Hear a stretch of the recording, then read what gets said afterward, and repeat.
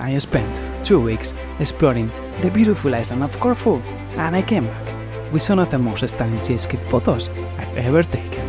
In this video, I'm going to share with you all my tips and tricks for taking amazing seascape photos. I will talk about everything from choosing the right location to using the right equipment, and also I will share some of my favorite compositions and techniques. Now, let's begin. So before we start with the tips, I wanted to tell you that probably you are in the same situation like me. You are only in these amazing places with full of opportunities for photography when you are traveling with your family. So the time for photography is limited. My secret is very simple, but at the same time a bit hard. You have to wake up when everybody is sleeping. In this way, probably you will have the best light of the day and the chances for photobombing are less. Alright, our first photo tip, it will take your photos to the next level, and it's quite simple to do it. You only have to increase the shutter speed. By using a slow shutter speed, you can mesmerize the silky effect in the water. In this way, the movement of the waves will add this dreamy and ethereal effect to your photos. On the other hand, if the colors of the scene are cold, probably you want to add some drama to your photos. In these situations, I don't like to decrease so much the shutter speed because I want to have some textures in the movement of the waves.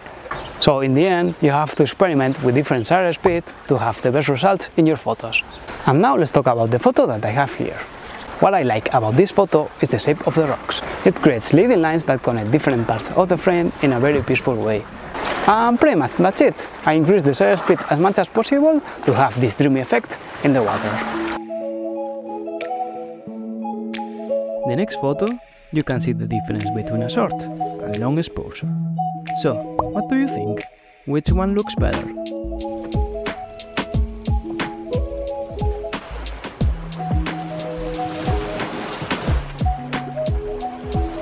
Alright, our next tip is also related with the shutter speed, and is keep it simple, or in other words, go for minimalist photos. So to explain better what is minimalist photography, let me do it with the example we have here.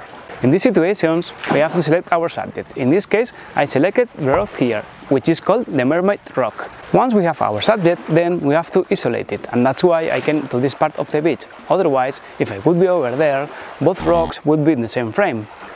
And when we have our subject isolated, then we only have to remove the distractions of the water. And to do that is very simple, and I already explained it. We increase the shutter speed. Well, before I forgot to mention that the best way to isolate our subject is to use a long lens. With a long lens, you only have to make a zoom, and it's done. And pretty much that's it. We focus on the rock f32 to increase our shutter speed as much as possible, and the shutter speed in this case will be around 5 seconds.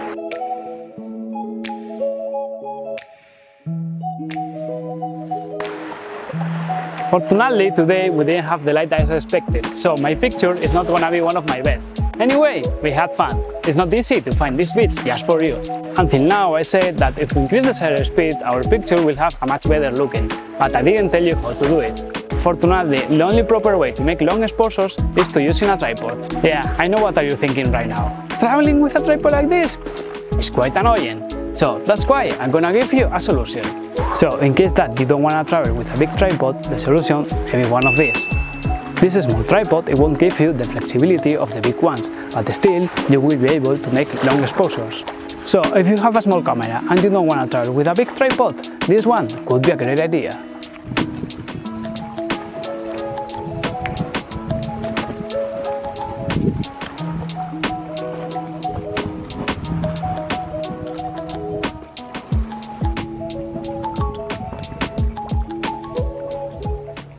Alright, I have to confess that I already took the picture. The light was the best of the travel by now, so I couldn't resist and I have to be fast. Well, the next tip is related to the composition and is valid for all kind of photography. Look for leading lines. In landscape photography, the use of leading lines is one of the best ways to connect the foreground with the background in a very peaceful way. In this way, the picture will be also well balanced. The most common way to create leading lines in seascapes is to use the movement of the waves. The best technique to do it right is to wait until the wave crashes on the shore and the water is going back, and in that moment, push the trigger. Anyway, it's not as easy as it looks. Probably you have to try several times until the results convince you. For example, in this picture, it took me like 20 times to get the perfect leading line. As you can see, today the sea is quite calm, so I have to use the shape of the forearm as a leading line.